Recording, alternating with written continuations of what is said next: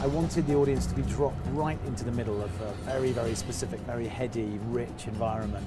It's the Day of the Dead. Everywhere you look, there's colour and detail and life. And we've built floats and maquettes, and the costumes are extraordinary, and the craftsmanship is amazing. We went to Mexico and found amazing people there. It is their culture, so they had to teach me. I told them, please do it your way. And they worked for 6 months, but the results are breathtaking.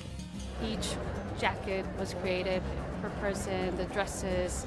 We really tried to make them all different and always bringing like the death into these costumes.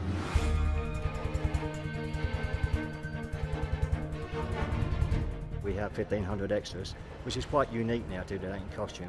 With CGI these days, you do no more than 5 or 6. So the trick is to do that fast, and there's a minimum amount of time to get anybody ready. We did it this morning in 75 minutes for 1,500. That's 20 a minute. I mean, that's some going. I think the sheer number is quite daunting. It's a hell of a lot to get out. But the creative freedom in this has been amazing. Fantastic, because who wouldn't want to do Day of the Dead? So to have it captured in a Bond film in an iconic opening scene is fantastic. Everyone has been really helpful. The whole community has been amazing, and very honored to have the opening of James Bond film in Mexico, so we're really excited to see the results. I couldn't be happier. It's the most incredible setup here. And the quality of work is amazing. It's going to be the most visually exciting opening to a Bond, I think, ever.